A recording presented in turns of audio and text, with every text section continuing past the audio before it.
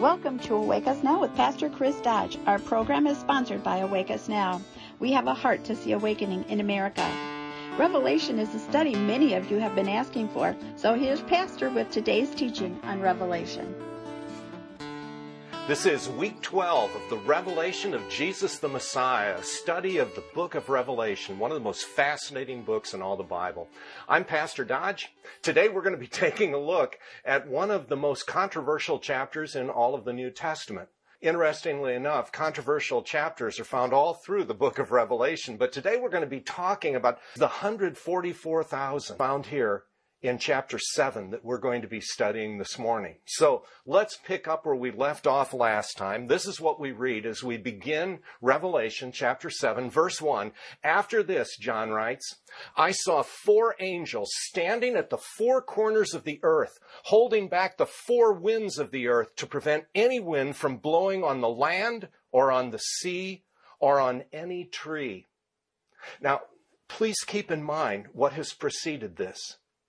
In the last chapter, John was given a vision of heaven, and he saw this scroll written on both sides with 7 seals fixed to it. In chapter 6, we saw the first 6 seals removed. And now here in chapter 7, we have what I'm just simply going to call a brief interlude. It is a momentary pause before the 7th seal is opened. And it gives us insights into the plan and purpose of God. It has certainly been controversial over the centuries, but I believe there are some very fundamental truths that are quite clear in this chapter, no matter where a person may stand on how to interpret the book of Revelation. And so what we have here now are 4 angels holding back the final judgment upon the land. The figures of 4 angels being ministers of judgment over the earth. Those are figures that are found elsewhere in the scripture. And once again, we're reminded that the book of Revelation is not written in isolation from the rest of the Bible. Not only is it written with a thorough knowledge of the events of Jesus' life, it is written with a thorough understanding of the Hebrew scriptures, and it flows right from them. And so now, John continues to tell us, verse 2, he gives us the following information. He says, Then I saw another angel coming up from the east, having the seal of the living God. He called out in a loud voice to the 4 angels who had been given power to harm the land and the sea. And then verse 3, he says, Do not harm the land or the sea or the trees until we put a seal on the foreheads of the servants of our God. Then I heard the number of those who were sealed, 144,000 from all the tribes of Israel. Okay, here we come to the controversial things. And there are several things I believe need to be mentioned. First of all, this angel is telling the others, don't go any further. Don't allow the judgment of God to fall until I've put seals on the heads of all of the faithful of the living God. God protects his own. And as we're going to see in just a little while, this sealing of God's people is nothing new in the scriptures. But what it is symbolizing here is protection over God's people in the midst of the final judgment and in the final events of the earth's history. I would also be remiss if I didn't comment on something else here before we go any further, and that is the number 144,000. As I mentioned at the outset, this has been a subject of great controversy over the centuries, not just in modern times. But I think it's very important to note that in the book of Revelation, as in the entire Bible, numbers often play a very significant symbolic role. The number 12 is one such number. Keep in mind, the children of Israel are precisely that. They are descended from the children of Israel. Jacob, the father of the 12 sons of Jacob, was given the name Israel by God himself because he had wrestled with God. And that number 12 would be the number given to the 12 tribes of Israel. Jesus, when he chose his first apostles, chose 12 of them. It was done very deliberately. It is a reflection of the 12 sons of Israel, the 12 sons of Jacob, the 12 tribes of God. And so this number, 144,000, when you break it down to its numeric contents, how would you describe this? It's 12 times 12 times 1,000, which means a great number. Keep in mind, the Bible was written before modern hyperinflation. And so today when somebody says, oh, you've got a lot of excuses, an individual may say, he's got 1 million of them. But in ancient times, they would have said he's got 1,000 of them. This is a number that signifies lots. And so 144,000, 12 times 12 times 1,000. For anyone familiar with the Hebrew Scriptures, or for that matter, the Gospels, this would be a number that immediately catches your eye. And it's reminding us of God's plan as he chooses one nation and then through them brings the Messiah who chooses others to spread the message to all the world, and the number grows exponentially. So on that note, let's just move a little bit further. This is what we read in verses 5 and following. From the tribe of Judah, 12,000 were sealed. Now keep in mind, Judah was the fourth born of Jacob's sons, or Israel's sons. But Judah is very significant because it's through Judah that the Messiah would come. David would be a descendant of Judah. And David's greater son, the Lord Jesus Christ, is a descendant of the tribe of Judah. He is the Lion of Judah. So 12,000 from the tribe of Judah, sealed. From the tribe of Reuben, 12,000. Reuben, by the way, was the firstborn of Jacob. But Reuben lost. He lost the benefits of being the firstborn, the spiritual benefits, because he slept with one of his father's concubines. From the tribe of Gad, 12,000. From the tribe of Asher, 12,000. From the tribe of Naphtali, 12,000. From the tribe of Manasseh, 12,000. From the tribe of Simeon, 12,000. From the tribe of Levi, 12,000. By the way, Levi is the great-grandfather of Moses. And through Moses and his brother Aaron came the priesthood. The Levites were the members of the priesthood, those who were to instruct the children of Israel. From the tribe of Issachar, 12,000. From the tribe of Zebulun, 12,000. From the tribe of Joseph, 12,000. From the tribe of Benjamin, 12,000. And so that's the 144,000 from all the tribes of Israel, is the way John describes it. But something's not right here. If you go back to the book of Genesis and take a look at the 12 sons of Jacob, you will notice one of them is missing.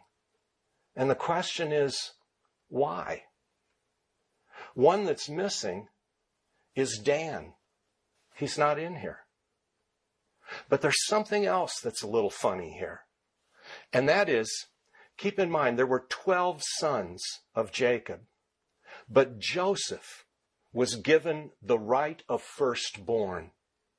Joseph's story is one of the most amazing stories in all of literature, much less all of the Bible. And Joseph was rewarded by his father in that he was given a double blessing. And so both of Joseph's sons, Ephraim and Manasseh, were made heads of tribes of Israel. The one tribe of Joseph became two, Manasseh and Ephraim. But here, not only is Dan missing, but so is Ephraim. Why in this vision is John given this arrangement? Now, all sorts of speculation has been brought forth over the centuries. One of the earliest speculative understandings is expressed by an early Christian author who lived in the latter part of the 2nd century, the later 100s. His name was Irenaeus. And Irenaeus said he believed the reason that Dan was missing from this list is that there was an ancient tradition that the Antichrist, the anti-Messiah, would come from the tribe of Dan. That is certainly one possibility. But let me put forth another possibility. And it is this. Normally, when the 12 tribes of Israel are listed in Jewish culture, Levi is not mentioned because the Levites were set apart. They did not get a physical inheritance, a tribal land. They were scattered throughout the land. But Dan and Ephraim are significant for another reason. You see, when the nation of Israel went astray from the living God, when after the death of King Solomon, the nation devolved into civil war and was split into two countries, Judah in the south and Israel in the north, the northern kingdom of Israel lapsed into idolatry. And their first king, Jeroboam, recognized that people who wanted to worship the living God were going to go down to Judah, to the city of Jerusalem where the temple was. And so he decided to set up alternative places of worship. He actually followed the sermon outline of Aaron in the wilderness hundreds of years earlier when the children of God worshiped the golden calf while Moses was up on Mount Sinai. Aaron produced a golden calf and he said, "Here are your gods, O Israel, who led you out of bondage in Egypt." And now Jeroboam, the king of the northern kingdom in the 900s BC, sets up two worship centers where he puts up two golden calves. One of them is at Dan in the north. The other is at Bethel in the south, which is in the tribe of Ephraim. And so idolatry is associated with both the tribe of Dan and the tribe of Ephraim. And that may be part of what is being communicated here, that God is looking for a people who are purified, a people who are wholly devoted and committed to Him. And let me just tell you, friends, this is not simply an interpretation of the book of Revelation. This is the call of the entire Scripture, and it speaks directly to you and me today. What God is calling for is not a little bit of religion in our lives. He is calling for wholehearted devotion to Him. He is not calling us to simple believism where we say, "Oh yeah, I believe there's a God," and then when we go on with life as usual. He's calling us to deep and profound trust in Him, that He is at the heart and center of all that we are, all that we do, all that we believe. He is the one who guides and directs us. And Israel's history is a warning to us. It is a warning, and frankly, it is a warning that has been sadly unheeded at many times in the last 2,000 years as so-called Christian people have gone into areas where God never intended us to be and have done things that are an affront to the gospel of Jesus Christ. Dan and Ephraim are not shown in the list. And frankly, both of them were associated with false worship, syncretism, a mixing of various beliefs instead of the one pure and true faith. In fact, when it comes to the idolatry in the city of Dan, in the tribal area of Dan, there is a telling witness to that today. Archaeologists working in ancient Dan a number of years ago uncovered the remains of one of the great altars built by King Jeroboam. It was here that the golden calf was set up.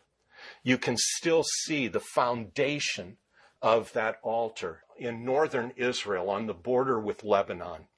that ancient altar with the 4 horns, which was traditional in ancient altars. It is a reminder of how far the people of God fell.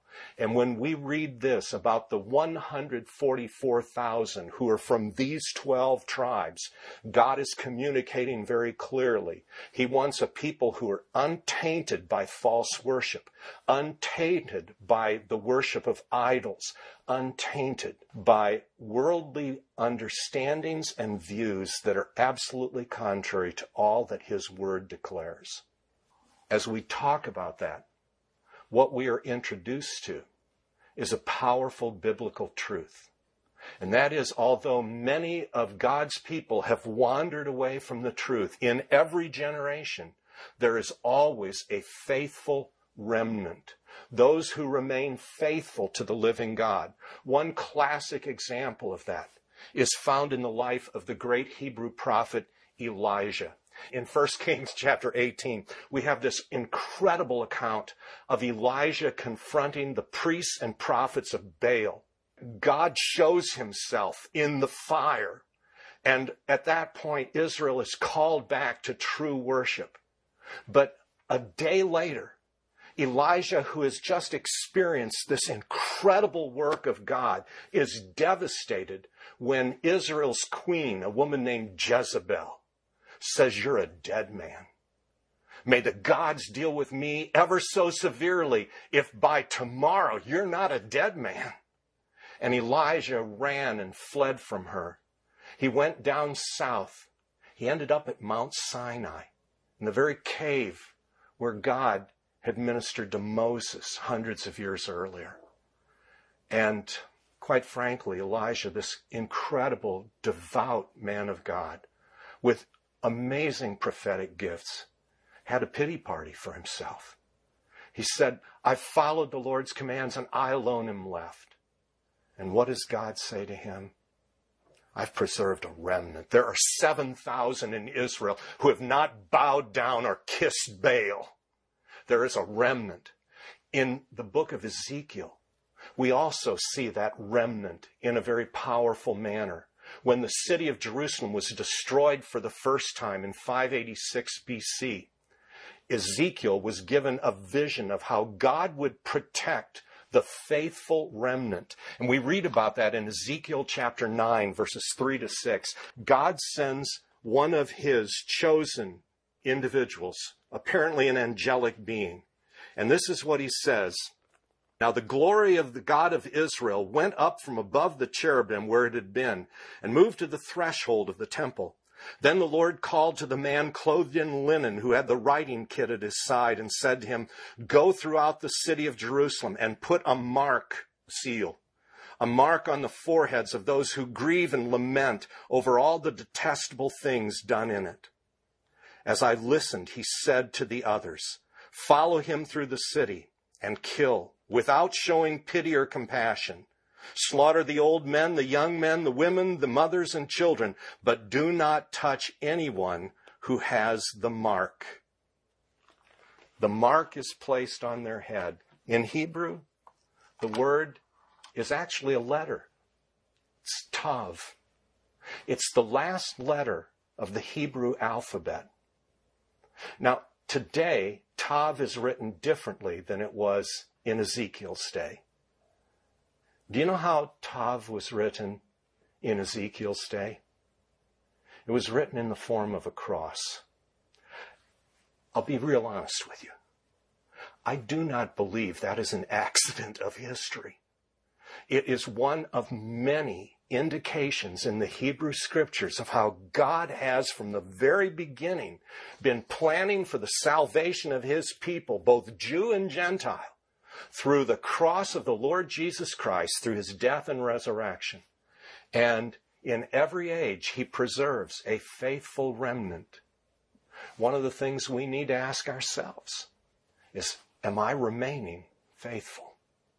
That's not to scare us. That is instead to draw us even closer to the living God. Well, John continues here. As he talks about this remnant, it's worthwhile to just pause for a second and reflect how many have interpreted the 144,000, okay?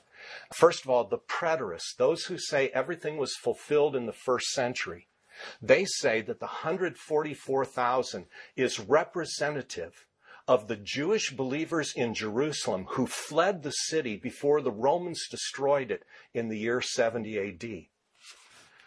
The preterist says the 144,000 is a symbolic representation of those Jewish believers who were protected, just as the true believers during Jerusalem's first fall were protected by the mark, so these are protected by the seal. The historicist says the 144,000 represents the Israel of God, true believers in every generation. Many historicists say that this is pointing to the way God protected believers in the midst of Roman persecution, and especially after the time of Constantine, as the empire began to crumble and as foreign invaders came into the land. Many historicists say this is talking about those who were protected from both death but also from falling away in the midst of that horrific period. The futurist very frequently looks at this and says the 144,000 is the faithful remnant of Jewish believers in the last day. They are often described by futurists as being the greatest missionaries the world will ever know, who, following the tribulation, in the midst of the tribulation, bring many people to worship the Messiah. And the idealist looks at the 144,000 and frequently says, this is the faithful remnant, both of Old Israel and New Israel, of the Jewish people and of Gentile believers alike. Well, John goes on then, and this is what he writes. He says, after this, I looked, and there before me was a great multitude that no one could count, from every nation, tribe, people, and language, standing before the throne and before the Lamb. They were wearing white robes, and they were holding palm branches in their hands. And they cried out in a loud voice, salvation belongs to our God who sits on the throne and to the Lamb. All of a sudden, we're introduced to another group of people. We've had the 144,000. And now we have people from every tongue, people, and language. A vast multitude that no one can count. And they are singing the song of the redeemed. Salvation belongs to our God who sits on the throne and to the Lamb. And John writes, he says the following, verse 11, all the angels were standing around the throne and around the elders and the four living creatures. They fell down on their faces before the throne and worshiped God. And again, we get this dramatic picture of the worship of angelic beings before the living God in the midst of a multitude that no one can even begin to count, from every tribe and language and people. And they are all singing and praising God. And we read this.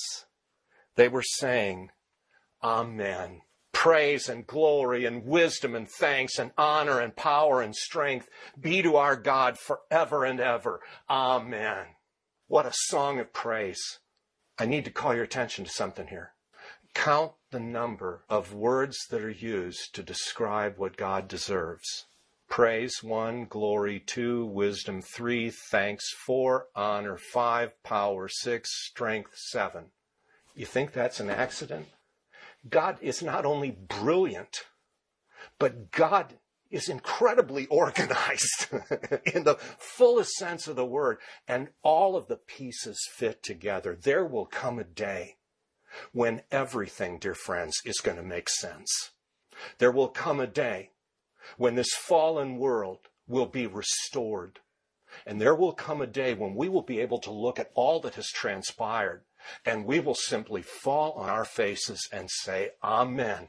But that's not where it stops. John writes, and he says, then one of the elders asked me, these in white robes, who are they, and where did they come from? And John replies, Sir, you know. And he said, these are they who have come out of the great tribulation. They've washed their robes and made them white in the blood of the Lamb. How do you make a robe white with blood? Obviously, this is not talking about a new bleach or a new cleaning product. This is talking about the blood of the Lord Jesus Christ. And it is His blood that covers our sins. It makes us white as snow. You've been listening to Awake Us Now with Pastor Chris Dodge. Our program is sponsored by Awake Us Now. Have questions about today's message? Text or call us at 612-545-5654 or email us at mail@awakeusnow.com. And join us again next time for Pastor's continued study of the book of Revelation.